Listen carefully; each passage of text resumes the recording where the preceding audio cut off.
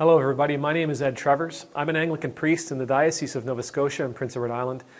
I get to serve in the beautiful town of Shelburne, Nova Scotia at the amazing, wonderful parish of Church Shelburne that sits on the ancestral and on the unceded territory of the Mi'kmaq people. I give thanks for you every day. I thank God for the time that you spend with me, for the prayers that you offer on my behalf, and I thank God especially for all that you're sharing with me and teaching me in the comments. I've received a lot of emails, and I received a few comments that speak to the issue that I'm going to talk about tonight. And in it, people express their love for their family and friends. They express a desire for their family and friends to have a relationship with God through Jesus Christ.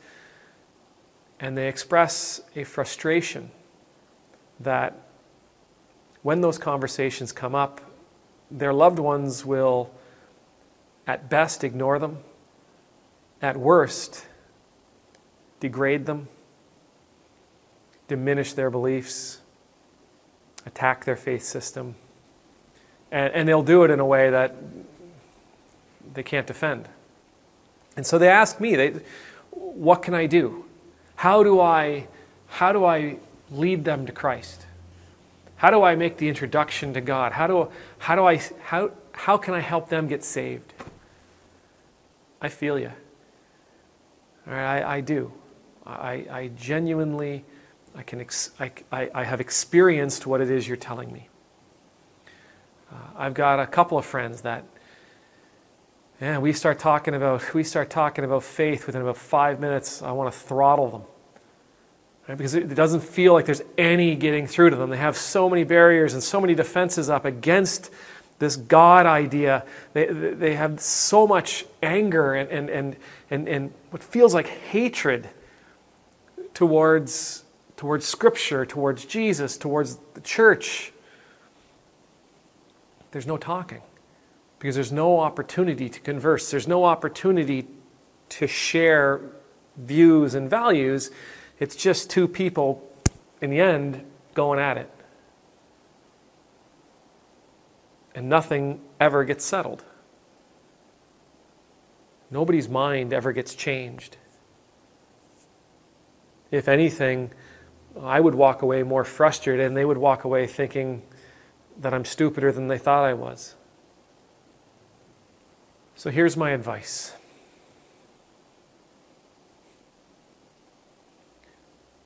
Focus on your own journey. Focus on your own spiritual path. Focus on your own discipleship. Focus on your own morality, your own values. Your friends and family may never come to know Christ as you know Christ. All right? Every time you have a conversation, from here until the end of time, you may find yourself butting heads. You may find yourself arguing. You may find yourself frustrated beyond belief. I mean, there's a piece of scripture I'm going to be talking about next week, but it comes from the Gospel of Matthew, chapter 10, verse 34. I did not come to bring you peace, but the sword. That's not Jesus hoping for you to have conflict. He's telling you that your faith is going to be a difficult thing for many people to embrace. It's going to be a difficult thing for many people to accept. And it's going to cause conflict. But that doesn't mean it's a conflict you need to win, as we would normally think about conflict. Be the example of Jesus Christ in the world that you would like to see. Be the example of Jesus Christ in the world that you know the world is in desperate need of. Evangelism, the art of sharing the good news. For the last 75 to 100 years, it is now a dirty word in the world. When you talk about evangelism, people tune out. They don't want to hear it. All right? The evangelicals and the fundamentalists, they've taken that word and they've hijacked it and they've turned it into something dirty. The world has enough pushy salesmen for Jesus Christ. We do not have enough disciples. The world has enough people out there trying to convince others to become followers, to put butts in the pews. The world needs more disciples.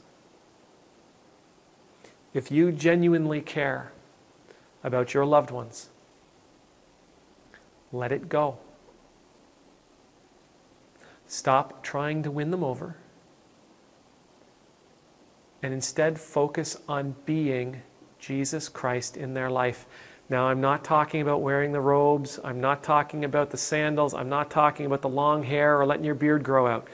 I'm talking about being a living, breathing example, representative, ambassador of Jesus Christ for the entire world, not just your family and friends, for the entire world.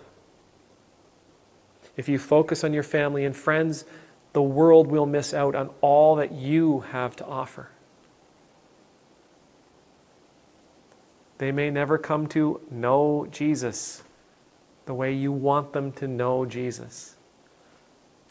But if you are acting as Jesus, if you are living as Jesus, if you are doing and speaking and caring and loving as Jesus, then they will know Jesus through you. They will know His love, His compassion, His mercy. They will know His demeanor. They will know His characteristics. They will know His forgiveness. They will know His healing. They will know His empathy. They will know His true nature through you.